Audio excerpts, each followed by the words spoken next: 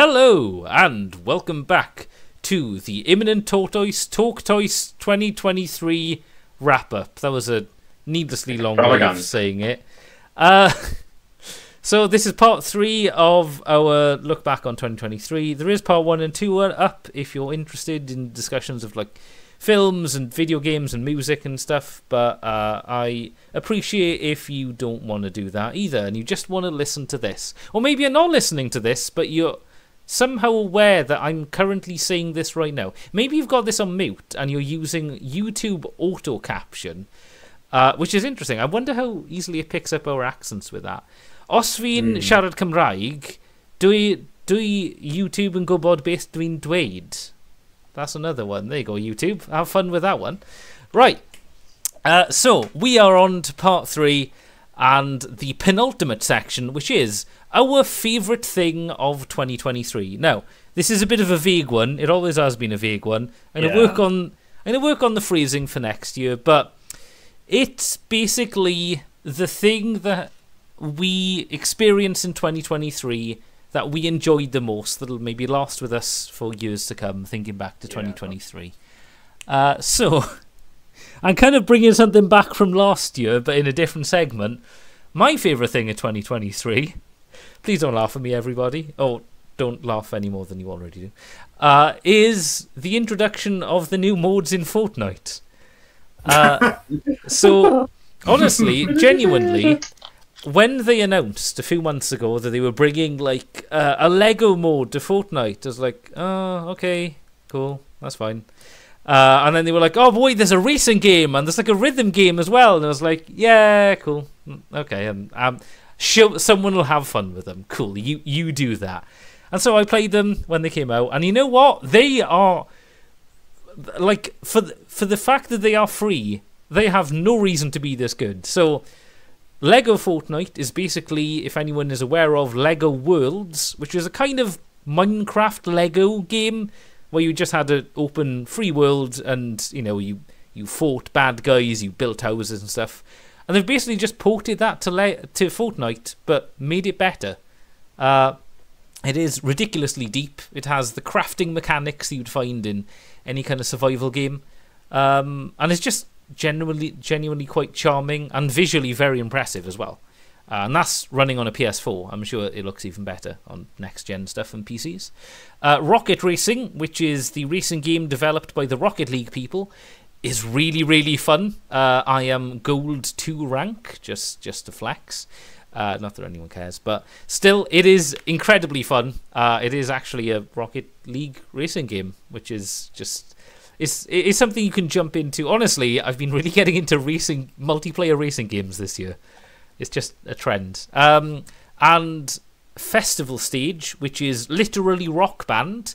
Sadly, you can only play it on controller or keyboard at the moment. But apparently, next year they're going to sell Rock Band peripherals again.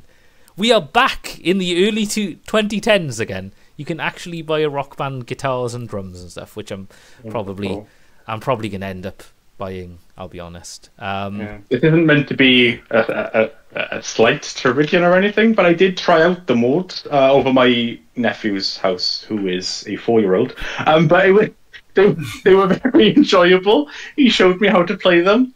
And yeah, I was surprised how in-depth and how fun the modes are, because like you said, I wasn't expecting anything amazing from them, but they look really fun, and they genuinely are just a cool thing, especially like you said, considering that they are of no cost whatsoever. So really fun thing, building on the favorite game of 2022, and they are quite fun. So I understand why you have picked this as your option. I never expected to be this hyped about Fortnite, but here we are. This 2023 is, you can never predict it. I was semi sort of related around about Fortnite, and there was a guy on YouTube, I can't remember his name, but basically he was saying that you used to work for Blizzard and not anymore, and he's made his own like video company or etc., and he does contracts and stuff, right? And he was saying that he worked on the World of Warcraft DLC or something like that, right? And not many people paid for it, right? But the one singular transaction, microtransactional item was more than people paid more for that than the DLC, and that's why microtransactions are so big, because people sort of gravitate towards it, and it's an interesting topic because it's a double-edged sword. But I think, as we discussed the year before, I think Epic are doing a good job with Fortnite, and it's evolved to the point where, like, they're doing what they're doing, which is they've actually stuck with that. A lot of companies will do the cringe marketing thing of like, we're creating a platform. This is a jumping off point. We're making a world. It's like, yeah, cool. You've added Battle Royale onto your third person shooter. GG, man. Well done. It's a whole new genre. Yeah. Well done. But like Fortnite, actually, you're just like, oh, this is going to be a platform. You can play all types of games. It's like, oh, wait. Oh, they weren't lying. You can. It's funny, really, because I think the start of this year and like the end of last year, there was this big jump towards a metaverse and Web3. And I think it's really crashed and burned. Yeah. In a big way. I think everything's kind of gone down with NFTs and stuff, which were meant to be a big part of it in terms of items. However, Fortnite has kind of done it itself. Yeah, and not in a horrible way. Like, obviously, it's weird, right? Because Fortnite doing well with all these different characters on the game, etc., and all these different modes is really good. But I kind of don't want to see other companies take ideas from it, because they're going to do it in the most horrible, exploitative ways possible. I think it's going to happen.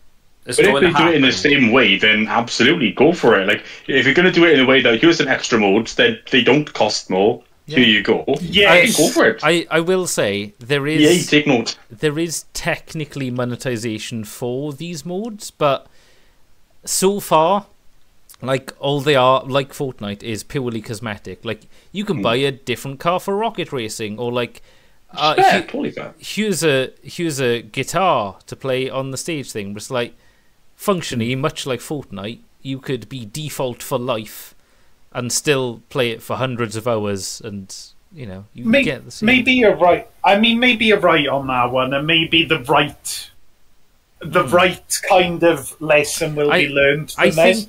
But it kind of comes...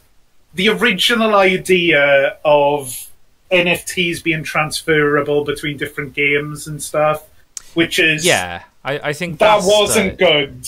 That was horrible. And I hope now companies have learned that there's a better way of doing this. Right, on to Dan's pick. Dan, what was your favourite thing of 2023? For me, I would say it's Barbenheimer. See, now, I think you pretended to think about it like you hadn't already decided in advance. Like, I'm gonna think about this thing I've already said within the answer. It's weird, Dan. You're not going to believe this. None of you are going to believe this. I wish I was live streaming. The image I have on the screen right now is Barbenheimer. Wow. What? That's mad. What are the chances? Honestly, right? Just again, I don't want to sound like maybe I believe I'm psychic, but every image I've had on screen so far has actually correlated to what we've been talking about. You just know it so well. But it's been on screen before we were talking about it. We'll see. We'll see if there's a furry in there somewhere, Red. Maybe I've made that was an accident. A joke about. All right, jokes aside, it was quite a surreal moment in. I mean, obviously, I think basically you got to think not to bring up COVID, but you got to think for the whole time we were stuck indoors. It wasn't fun. Going to the cinema was. Near to impossible at the time. And then anyway, the reason I bring that up is because go into go. It was a cinematic experience, and I don't think you'd have that again in particular because you had sorry, you had Oppenheimer, which I mentioned earlier, in the part 2. Is it part 2 or part 1? Either way, I love that film. It's great. Part 1. It was part 1. Part 1, there we go. Definitely part 1. It has to be part 1. We can go into that later. But coincidentally, that film released... another film released on that day, and it is Barbie. And so the whole internet just went wild. It was like, right, well, which one are you going to watch first? Are you going to watch this and that? Or, and it was quite fun. And it was just, I think, what it is, I think partly it's because of the subject matter of both. You got one, which is about destruction and the fate of humanity, and then you got Oppenheimer. No, I Barbie I really enjoyed as well. I thought it was really written well. It was funny. I think Ryan Gosling steals the show, but Margot Robbie, terrific job as Barbie, and and again, it was just really written well. And I thought, how's this going to go? And it was really written well, and it was actually really funny as well. There were some really funny moments in there. She's like, "Oh, I don't know about." What was that scene where she's crying about the is it patriarchy or matriarchy? I don't know. Yes, I don't know. It's been a while. I remember, but there was some lines in that that really tickled me, and it was a very enjoyable experience. And yeah, watching them back to back was the right way to do it, 100%. Yes. I can confirm as well, Dan went in full costume. He he did. Dan came as the Oppenheimer part of the duel, and I came as the Barbie part of the duel, and it was fun. And it was an enjoyable experience. It was a fun time. Yeah. And I think the fact that they both came up together gave a lot of and we went out afterwards as well. It was that's the thing. It was, and I think the right way of doing it is watching that Oppenheimer first. Yeah. Then we went to. Did we have food? Yeah, we got Mexican. Yes. We had tacos. We had tacos, and then or burritos even. That is relevant. Yeah. So this is important. Our listeners want to know this. They want to know what we had. What time did we order the tacos, and then what time did we eat them? What was it? I think it was about 6ish, maybe. Anyway, but anyway. But it was. I don't know. I look back fondly on that experience, and it was. It was really memorable, and yeah, I agree. I think it's really interesting as a phenomenon because it's not the first time it's happened that I can think. No. Of. There was the Animal Crossing game came out the same as Doom Eternal, and there was a lot of fan art and crossover there. Yeah, two very kind of polar opposite things. One cutesy, one like war and hellish. Yes, and they linked off each other and did better as a result. And I think what happened with Barbenheimer was, you had people who would only normally go see Barbie go in to see Oppenheimer, and people only go in to see Oppenheimer. Like, I wouldn't have gone and watched Barbie, I don't think, if not for this. And I liked as well how, like, the stars... In fact, recently, there was an interview between, how do you say his name? Cillian Murphy? Cillian Murphy. Cillian Murphy and... got a name now. Jesus. But Margot they had Robbie? Margot Robbie. And they recently interviewed each other and talked about the phenomena then. They lent into it, yeah.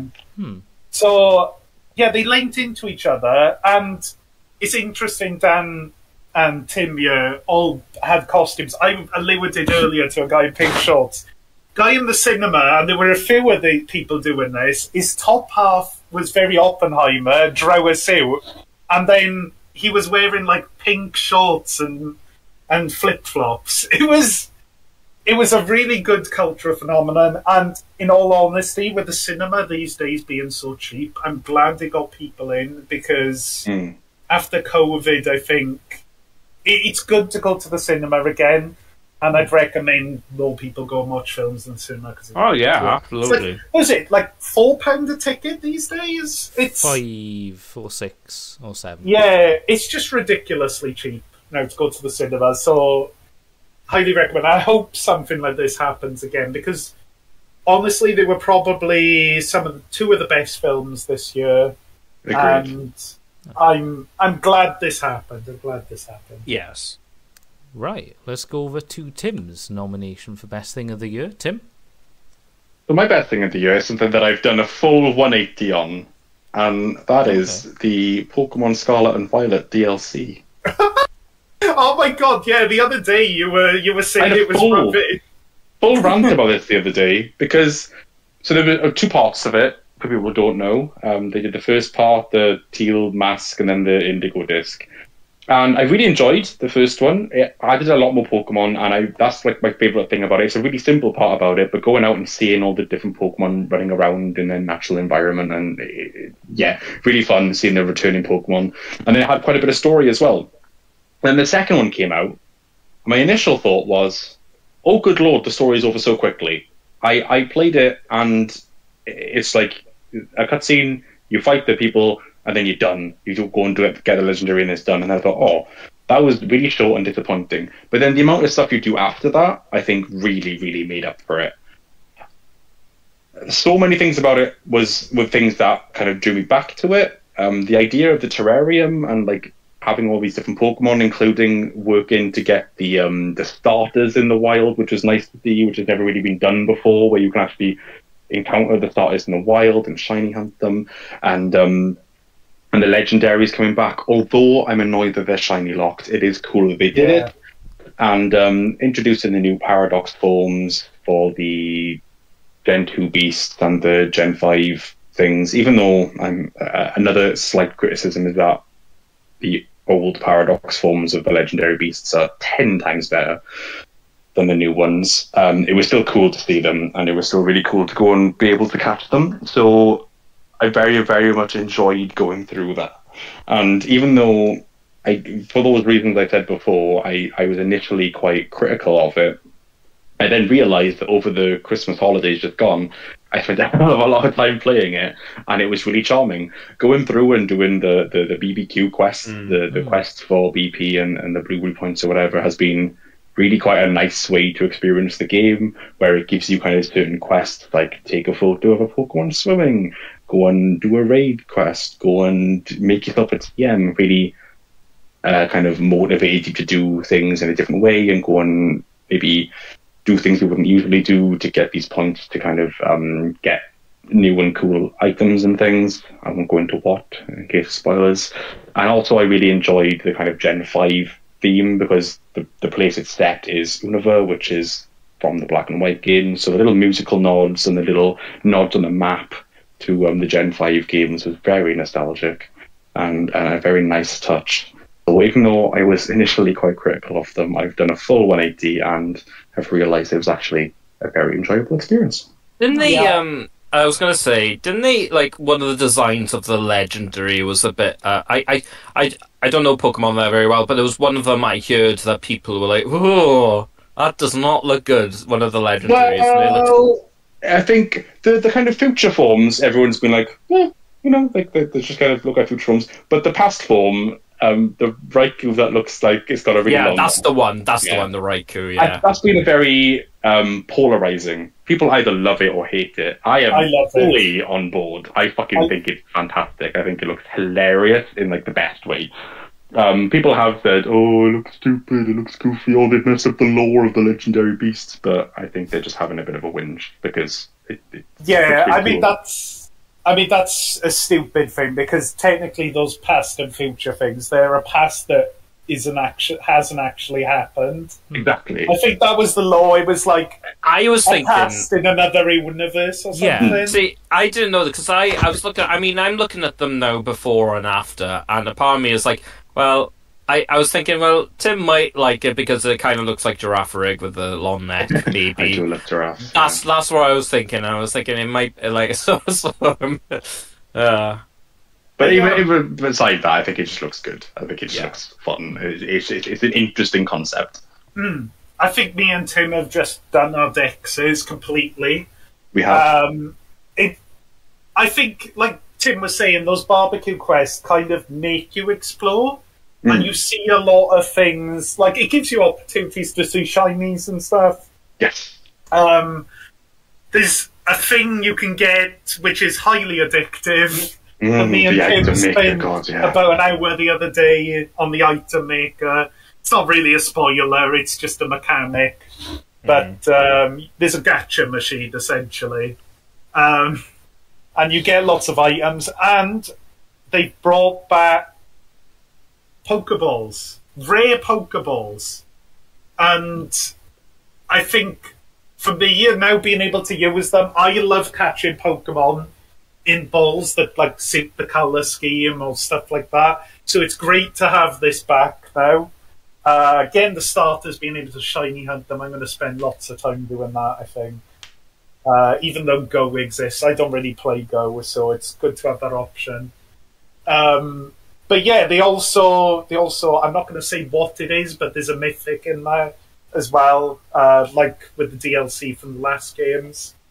So it's nice to be able to get something in the game that you could only previously get from events. That's nice. And this isn't the end. They're going to do a epilogue, which seems from the trailer they're bringing back the characters from the main game. Yeah, we love Arvin and Nimona. They're cool. That's going to be interesting. They showed them in Kitakami, so I'm curious to where that's going to go. Yeah, we're getting the new mythic. Let's be honest. Yeah. But it's been really. I've really enjoyed it as well. I was quite dismayed when you thought it wasn't great, but now you've played it. I think we're of the same mind on it because I really enjoyed the DLC, as I did with the Sword and Shield DLC, which I think redeemed those games as well. So yeah. Nice. Right. On to Tom's favourite thing of 2023. Tom? So, I had trouble, yeah. I was going to say something else, but Briggs shot me down for good reason. I agree with him. So, my favourite thing, I've got to say, was probably the GTA 6 announcement that we had the other day. It's an interesting thing, GTA 6, because it's probably the biggest game in the world. I'd say even bigger than like Elder Scrolls games and stuff. It's the game everyone looks at, whether you're really into games or you're just like normie, sort of on the periphery. Say the word, Tom. Say the word. It's a bit of a normie game, yes, but in a way, it's such a game with such depth in terms of its sandbox that it warrants looking at by everyone, I think. Yes. So, as a phenomenon, GTA 6 is quite interesting because I think it leaked. Was it the end of last year, or the start of this year? There was a leak, and it was some heavily development build stuff where you could see like all the lions and stuff. But yeah, the trailer finally came out. And the funny thing with GTA, there's always like these fake news articles that everyone does. Oh yes, clickbait farm. They're everywhere. So it was good to finally see something because all these fake clickbait articles, the amount of people who've spoke to me and say, "Oh yeah, it's going to cover free," so it's like, no, it's not. No, it's not. So I'm glad that all the crap really has been put to rest as well. But in terms of the trailer, they've really lent into social media, and I think it's obviously in Vice City again, and I think it's going to be the wider area. They did give it's Florida essentially, and they've given it another name, obviously, in game. But they've really lent into the Florida man and stuff like that, the stereotype. I'm more excited about the Florida Joker. Oh yes, Yes. The cultural impact of this game is really shown because they've referenced a few things, or in this trailer, which is all we have right now to go on. They've referenced like a few things from real life, and one of them was this man who was arrested. I think because his tattoo or something revealed his crime, and the guy is trying to sue Rockstar. For his likeness, basically. For using his likeness in the game. The thing is, that happened. This has happened before, way back in GTA 5 with Lindsay Lohan. Yes, yeah. Trying to sue them because one of the characters looked pretty much like her, but you know, it's just it's so interesting as well. This one trailer has come out. And how much like discussion in the wider kind of internet it's called. We've got people calling it like the best thing ever. We've got the typical crowd saying, "Oh, it's woke" and stuff like that, which is ridiculous. It's GTA. It's what I mean is it's a big event. It's not out next year. It's out as of now, 2025. We'll see. Obviously, it's been in development a while. I can't see it being bad. Fingers crossed, anyway. I mean, the thing was, have any of you played Red Dead Redemption 2? Mm-hmm. Yes, yeah.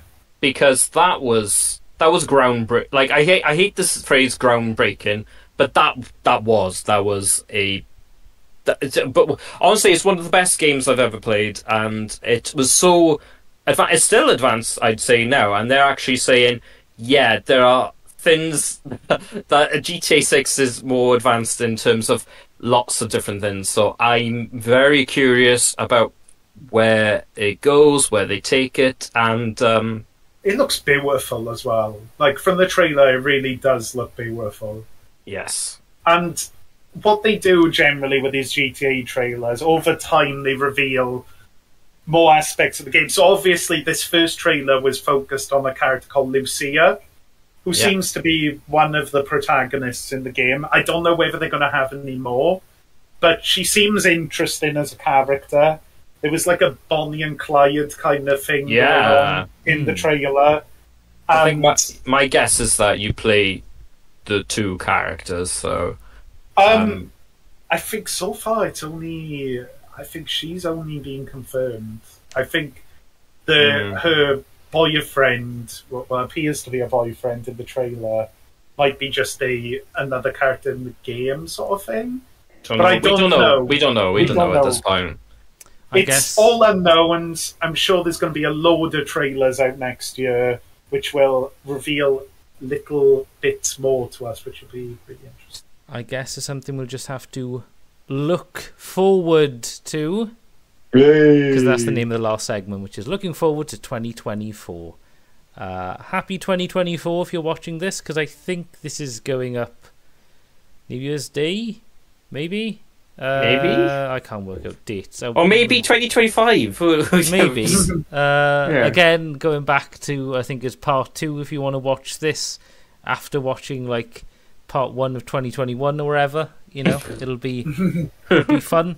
Yeah, so what are we looking forward to in 2024? I'll be honest, this segment is usually difficult for me. I like putting it in there because it's a nice wrap-up.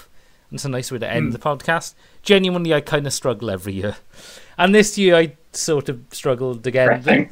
Like, there's nothing... I don't keep up to date on a lot of things, I'll be honest. I tend to find out about a thing like a month or two afterwards. You live under a rock, is what you're saying. Kind of. I don't... You know, I don't pay attention enough to upcoming things. So, the best thing I could think of for next year is Tekken 8, which is technically in beta now, but it's full release next year.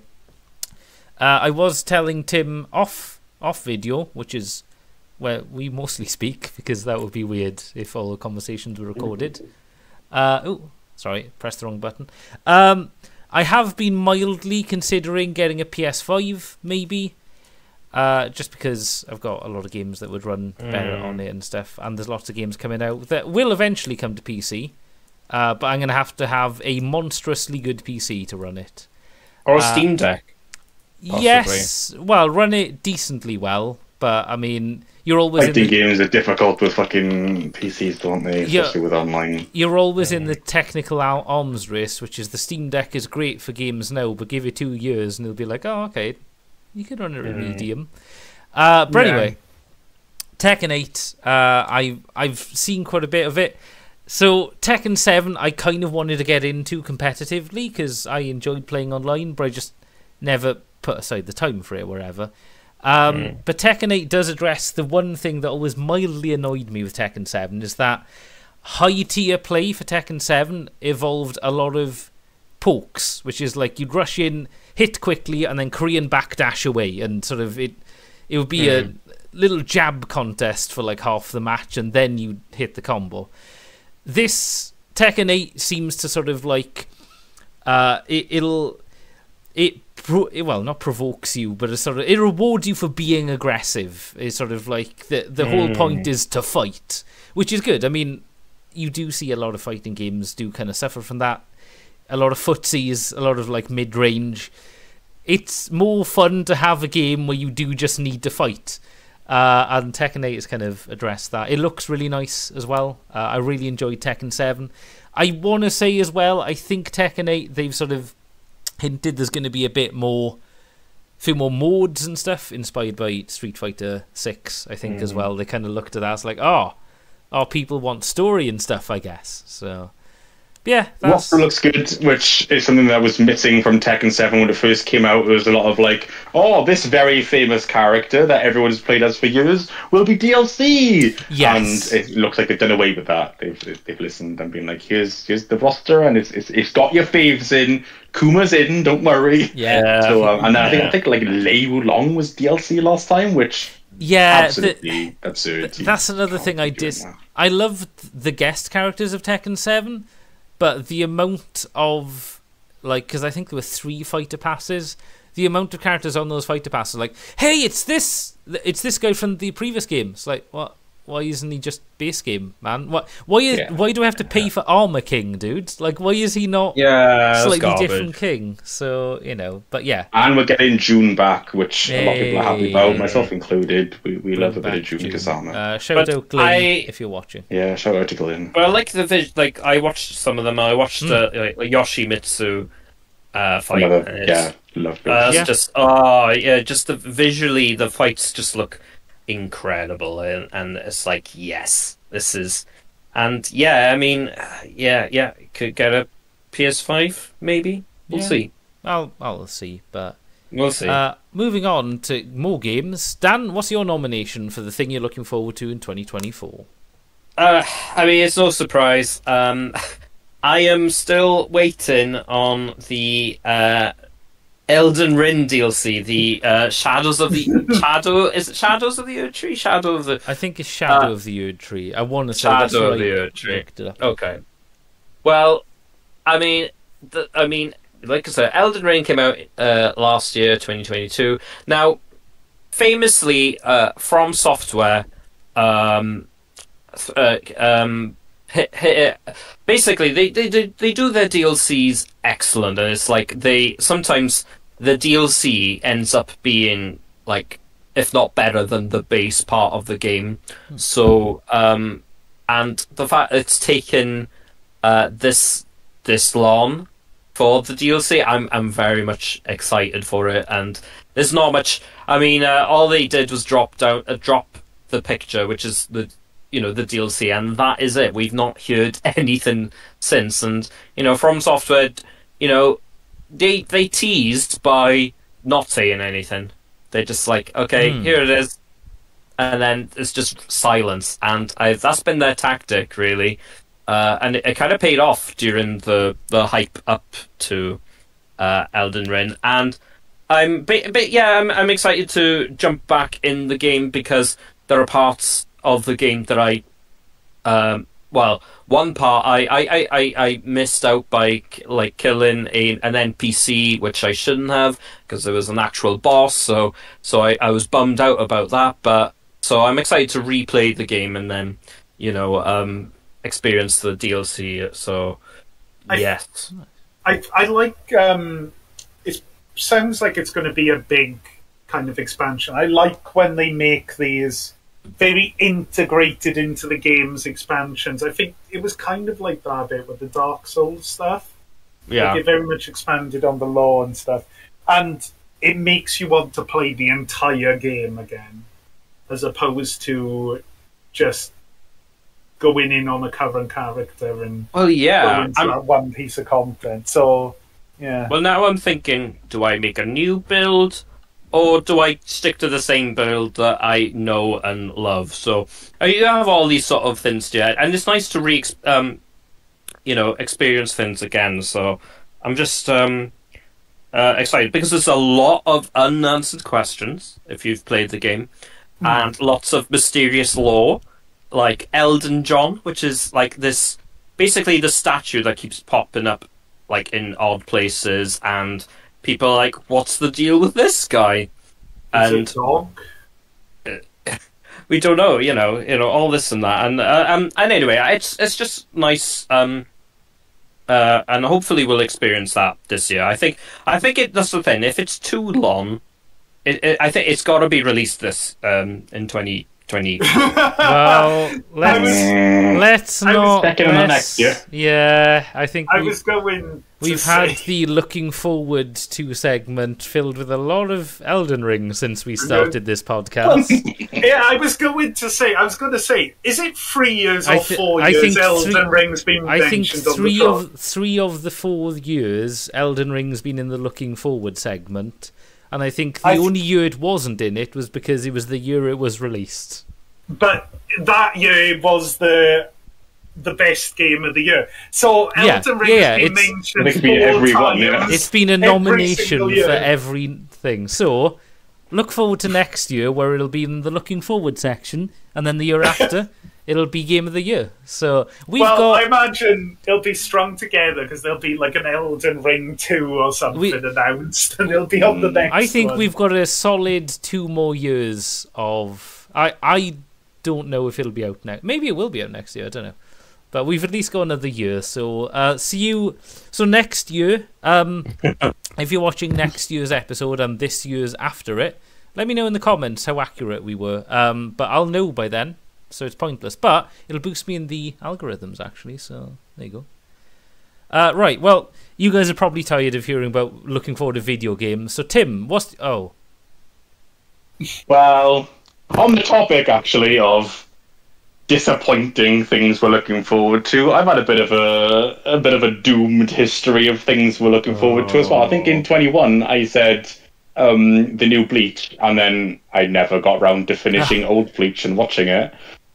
And then last year I said Final Fantasy 16, and then I never got a console that can play it, and it still hasn't come to PC. But this year I've said Final Fantasy VII Rebirth, so the second part of the Final Fantasy VII. On the bright remake. side, that's going to PS5. I'm either I'll get a PS5 this year, or it'll come to PC a lot quicker than the first one did. Is the first one on PC now? Yes, the first one is now on PC. Hey! It's on PS4 as well, so I already played the fucking first one. But 16 is still not on. I think they said something the other day about minimum specs or something. Like it was just. It's coming, yeah, it's coming, but it's not there yet. And also, I've heard kind of middling things about 16. Yeah, so it's mixed. I'm not 100% very hyped for it as I was last year. So, oh well. But I do have some genuine hope that Final Fantasy VII Rebirth is going to be good. Now, again, this is something else I've kind of flip-flopped on, because the first part of Final Fantasy VII Remake, I enjoyed playing it. When I played through it, I thought it was a really fun experience. A lot of things I liked about it. Cinematically, it looked fantastic. The music was absolutely glorious. And the gameplay, whilst it was different from what I was expecting, was fun. The thing it let me down on is that I did want it to be just a remake, and it wasn't. It's something new, which is good. That's a good thing and a bad thing. Like, I do wish there was just, this is a new way to play Final Fantasy VII, but this isn't it, and that's fine. Rebirth looks very interesting. It's introducing a lot of characters, a lot of which I particularly loved about the first one. Sid Highwind, the best Sid, I think, of all the Final Fantasies. He is absolutely great. Vincent's in the fucking game, and Vincent Valentine is just an absolute icon. So I'm very, very much looking forward to that. I'm very intrigued by what story beats they're going to follow, considering things that happened in the first one that I can't really talk about in worry of spoilers, but it's very evident that it's not just going to be, oh, and this is what the gang did next. They went to this place, because there are things in play that make that impossible, and characters that are there that were not there before, and it's going to create a lot of intrigue. Characters which, again, are some of my favourites. A particular favourite who is there and shouldn't be there, and I'm intrigued by how this person or person thing or not person or whatever they are, trying to be as vague as possible, I'm intrigued how they're going to play a part in the story and how it's going to follow it. I do have hope. I have hope that they can do a good job, because despite its faults, the first part of Remake was fun. So yeah, I'm hyped. I'm looking forward, and I hope that I have a way to play it soon, and I haven't doomed myself for the third year in a row. I mean, you might as well keep a tradition going now, I think. Dan kept in eventually paid off, so it means either you'll play this next year, or you will finally get around to watching Bleach. Or I'll die in a horrible accident. Hey, you never know. Talking about that, Tom, what's your nomination? Wait, your nomination is Timmy. Wait, why did you send that in, Tom? Good lord. I dread to think what picture you've got for that. Actually, weirdly, it's taken on a phone, and the date says 2024. Oh. Fuck me. I just want to say for this bit, my nomination last year was Bomber Cyberpunk, and that was great. There you go. There you go. There you go. I got a good one. All right, brother. So mine this year is the future of EastEnders. No. I can't wait until they bring back Pat Butcher. Oh man, I'm going to come back. No, mine this year is a bit abstract. It's not a specific game, more so it's the future of VR. So I recently got a headset, a MetaQuest 3, and I'm having a blast with it. I think I've played it every single day now since picking it up. It's so great. When I saw VR a few years ago, I thought, oh, it's very much a gimmick. And back then, I think it was. A lot of the games, the VR stuff was tacked on. These days, a lot of games are built around it, and there's in fact exclusive games on VR, which are full experiences. So I've been playing a few games this year now. Played a lot of Blade and Sorcery. There's this fun shooting range game I play called Gun Club. And a game I'm really enjoying, I've been playing more of today, is Galgun 2. Hey, shout out. Which on VR, as a real shooter, you've got full 360-degree view. Yeah, that's why I played it. Yeah. But, like, I'm surprised there's not more real shooters on it, because it lends so well to it.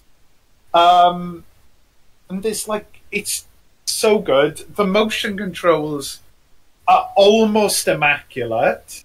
Like, motion controls have gone such a long way since, say, I don't know, the Wii, and things like the Kinect. But yeah, I've just been enjoying it so much, and I've really, from what I understand, I don't think the MetaQuest 3 is selling mega well, but the Quest 2, for some reason, has sold tons this Christmas. So people are picking it up, and I'm hearing a lot of the normies picking them up, which is kind of lends to the success. And for the more hardcore, we'll see more experiences on it. But I really enjoyed it, and in all honesty, I'm really excited about what's going to happen with VR and where the technology is going to go next. Because the Meta Quest is, unlike the other VR headsets, is completely self-contained.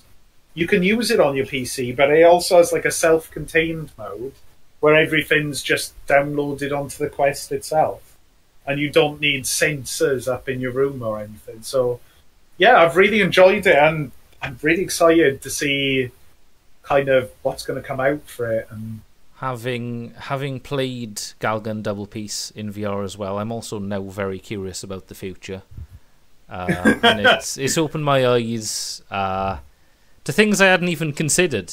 I think I've never removed an anime girl's clothing with a vacuum cleaner before, but I'm of the controversial opinion that schoolgirls should be able to keep their clothes on. But well, hey, that's just me. If they stopped harassing us, then maybe you'd have a point. But I think as well, like the motion controls or something. So I played a lot of Blade and Sorcery, and the amount you can do with like the weapons, I think you can like toss weapons in the air and do riposte. You could do like all these sweet little moves.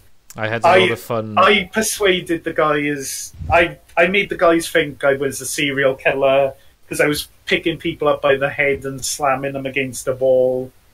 You know, I had a lot of fun juggling pistols in, what was the name of the game, Tom? Gun Club. Gun Club. Yeah.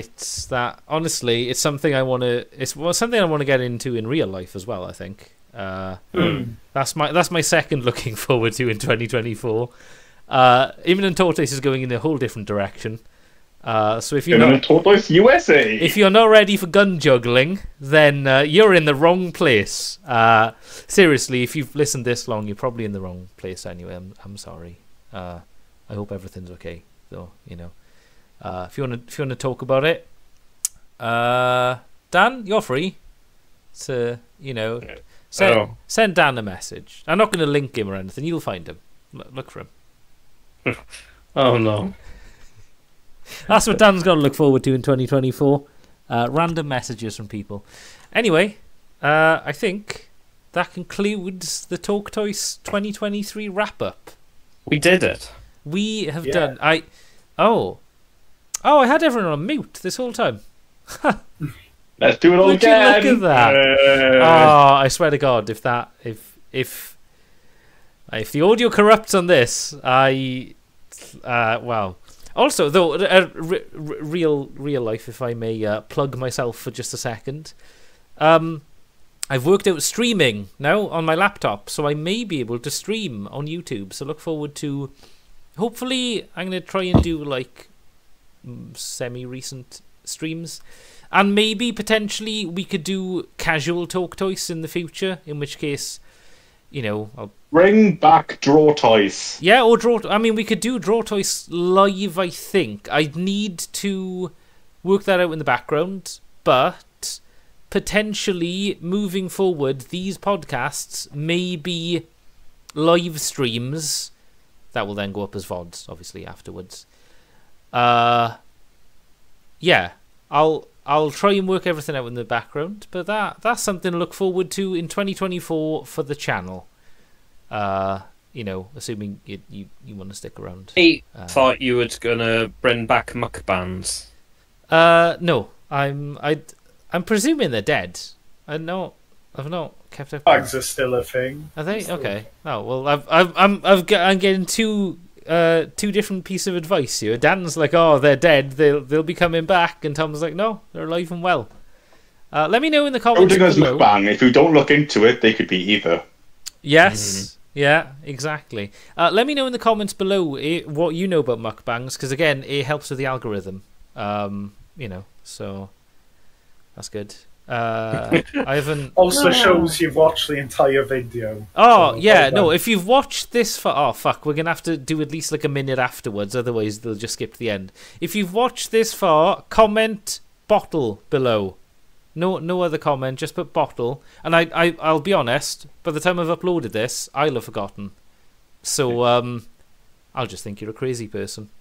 But you'd have to be to enjoy this podcast. Hey! I wish I had a soundboard. I need to get a soundboard sorted because that would have been. Wait, hang on. We're in Discord. Can someone do the Discord? Hang on. prepare it, and then is the soundboard up, Tim? And we're doing this live. I'm not editing this out. I can't be honest. Here it comes. Here it comes. Hang on. Here it comes. So comment bottle in the comment section below. By the time this is up, though, I'll have forgotten what it is and think you're just a crazy person. But you'd have to be crazy to listen to this podcast. I like trains. All right then. Close enough. That's fine. Say, fellas, did somebody mention the door? Play me out, keyboards, Tim.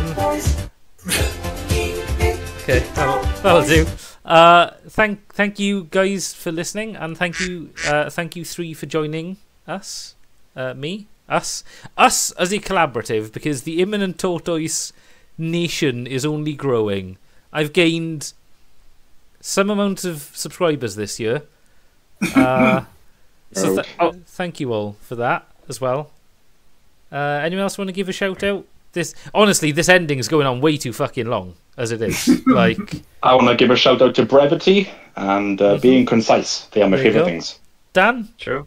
Last shout out. Oh, and irony. I love irony too, and I want to speak a little while about that, if that's okay with everyone. I'm gonna say shout out to me. Okay, good. Tom, who's your last shout out? Shout out to all the people in the welfare back home. God, you homies. I'm looking out for you. All three of them. All three of them. Right. Well, so before we go, actually, it's time to talk about this video's sponsor.